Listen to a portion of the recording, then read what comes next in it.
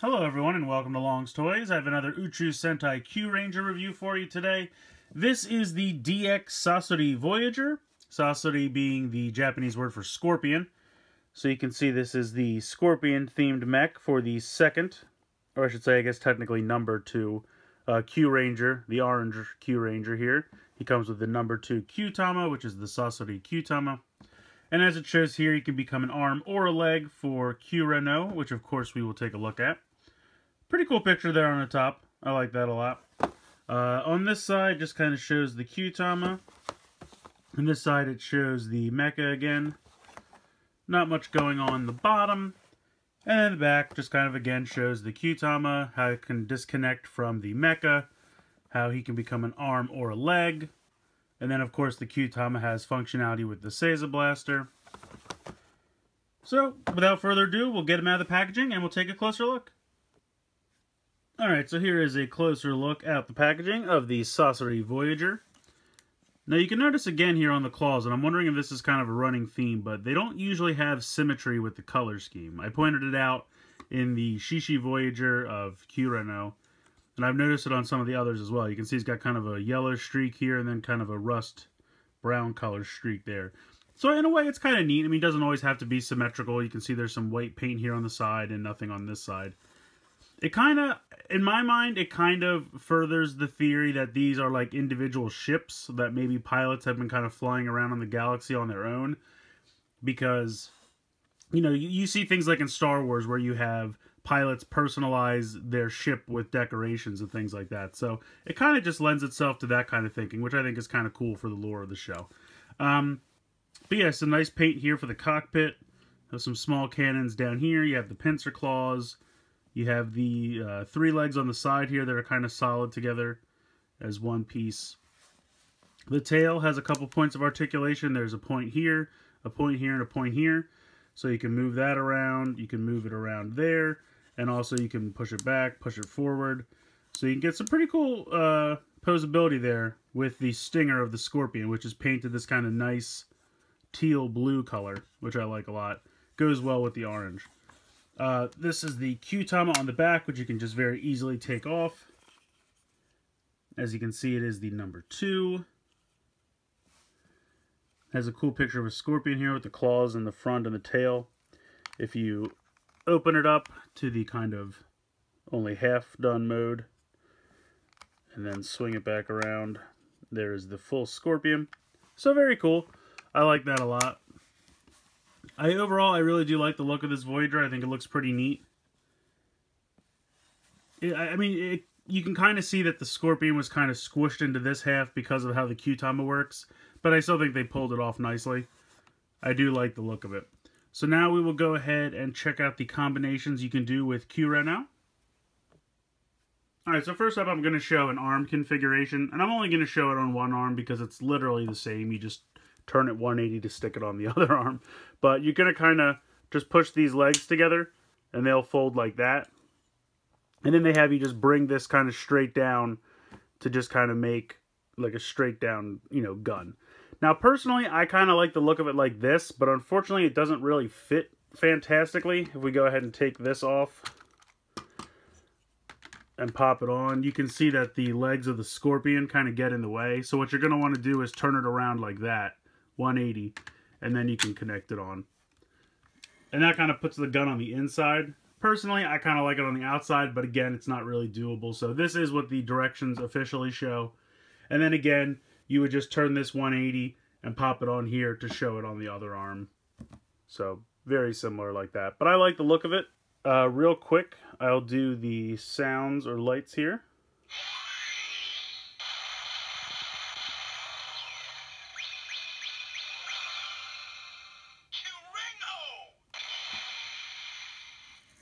I'll try to get in close so you can see the cockpit of orange. And do that again.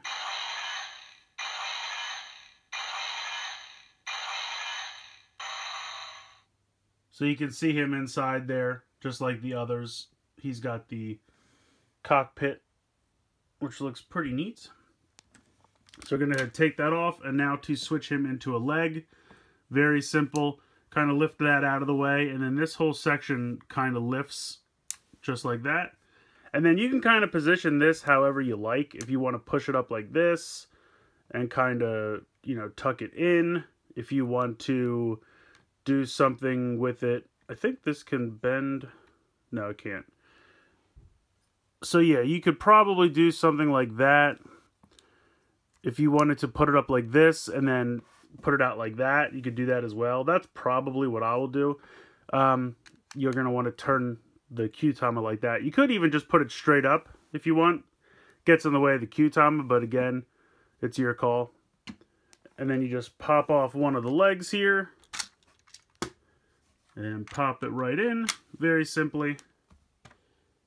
And then I'll put this guy back on so he's not armless. And there you go. You got Sasori as a leg. I think it looks pretty good. I like him in both modes, honestly. I think he makes a pretty excellent leg. I think he looks cool as an arm as well with the gun. So I like that a lot. I kind of like orange and blue being next to each other down here just because I think those colors work really well together. Not a lot of kibble or anything on the back. So he makes a pretty solid leg. I think he's actually very good in both modes.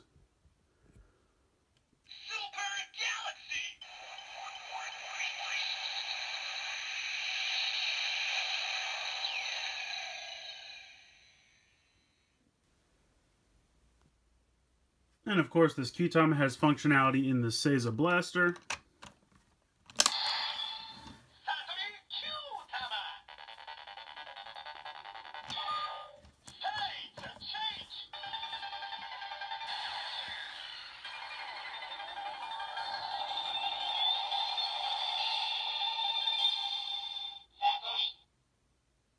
So it says Sasori.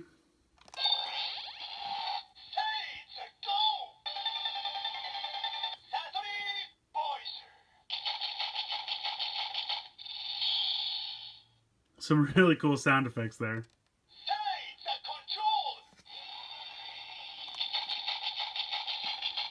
Just kind of the sound of the scorpion scurrying around.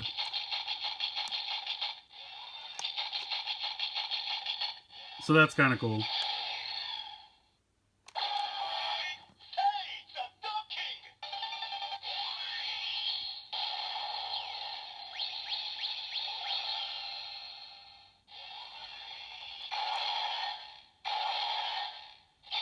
So, same docking sound as usual.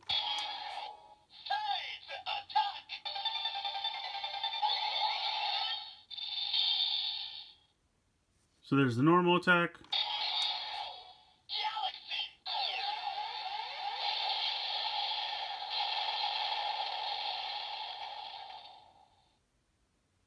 And there you go. That's pretty much the sounds for the Sasori Q-Tama. But yeah, very cool. I like the sounds a lot. I love the creepy sound of the scorpion scurrying around when you do the movement sounds. I think that's a really nice touch. So I really like Sasori Voyager a lot. I think it's fun to get another Orange Ranger because you don't usually see that very often. So I love the fact that he's orange. I think they did a really nice job compacting the scorpion mode so it doesn't look so ridiculous when you add the Q-Tama on the end. I think it's a respectable length. It doesn't look too weird or out of place. I mean, when you take the Q-Tama off, I will admit it kind of looks a little weird. But you could probably say that for most of the Voyagers in this series just because they're made to have it attached so that it looks a respectable length when it is attached because that's mainly how they're going to be shown. I think he does a really nice job as an arm and as a leg. I mean, that's not the case really for every mold out there for these Voyagers, but I think they did a really nice job with this one where it looks good in both forms. So I really don't have anything to complain about this guy. Love the color scheme, love the paint, love the arm and leg modes for this guy. The Q-Tama makes some really nice sounds in the Seiza Blaster. It's great. I definitely would pick this one up, one of my favorites so far. So let me know what you guys think in the comments below. Please like and share this video, and please subscribe if you haven't already. I hope you've enjoyed this look at the DX Sasori Voyager from Uchu Sentai Kyuranger. And as always, guys, thank you so much for watching.